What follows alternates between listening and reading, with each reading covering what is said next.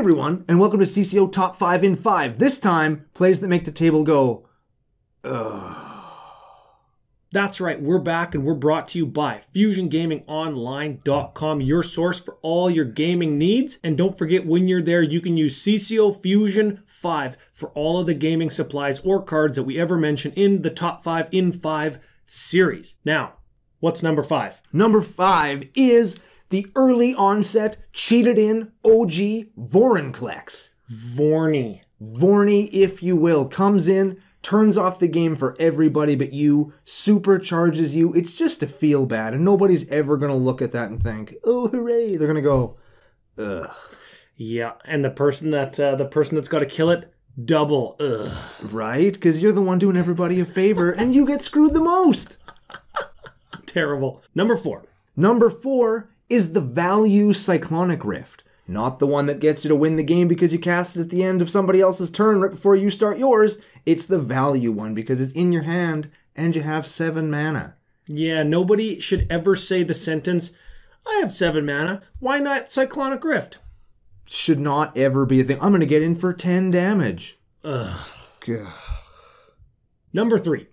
Number 3 is any chaos effect that you're going to play with no plan. I'm thinking specifically Warp World. Have a plan. Don't just go in blind. Chaos isn't really that fun for anybody because it doesn't allow them to play their deck. And while it can be great for you, and you can Warp World if you have a bazillion permanents, just doing it because you're behind and you hope you can flip something to help you catch up, not the best idea. And what's everybody going to do, Ryan? Number 2. Number 2 is a little bit of a meta thing, meta ID, if you will, and it's the 3 turns too late counterspell. Let me hit you with a situation. You've played something, let's say a Beastmaster Ascension or a Shared Animosity, then you play a creature, then you move to combat, then you attack to kill the table, and somebody goes, hey, why are they taking so much damage? Well, I played this Shared Animosity. Oh, you played that this turn? Yeah. We'll back up. Counterspell. Mm-hmm. Nothing is going to get an ugh. Like you not paying fucking attention. That's right. Especially in the days of VEDH. Somebody's out taking a piss because they drank too much beer. Somebody's sitting in their basement by themselves with their finger up their ass. Nobody's paying as much attention as they should be. And to have your spell get angle shot countered 17 spells later because somebody wasn't paying attention is a real groan-inducing play.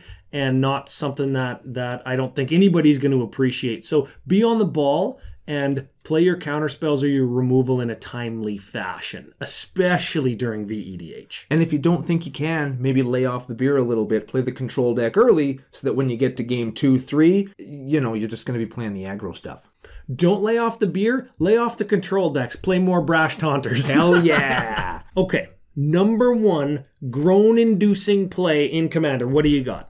Omniscience and omniscience type things. These are cards that end the game, but not right now. The omniscience player might not win, but they probably are, and it's probably going to take 8 or 9 turns until they get there, unless they have the combo in their hand already. Yeah, omniscience or non-deterministic cards or types of combos, right? Something like infinite turns Edric that isn't actually infinite turns. You just got to go until you either whiff or everybody's dead. Just have a plan. Have a plan. Know what your deck is supposed to do and play into it. And don't be surprised when you drop, hey, all my spells are free for the rest of the game.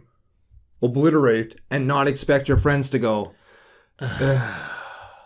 Okay, that was Top 5 in 5 Groan Inducers brought to you by FusionGamingOnline.com, your source for all your gaming needs, even your omniscience needs.